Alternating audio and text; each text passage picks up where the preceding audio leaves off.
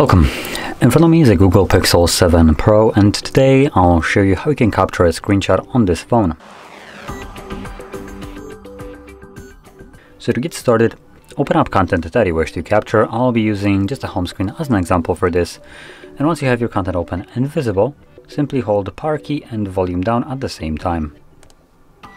You'll have this flash along with a pop-up with share and edit options, and after a moment it will disappear. There we go. Now once the screenshot disappears, this thumbnail that you see here, you can find in your photo gallery. You just kind of go back, there we go.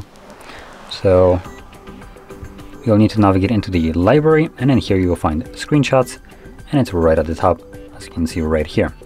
So this is how you would capture a screenshot and also where you can find it. And if you found this very helpful, don't forget to hit like, subscribe, and thanks for watching.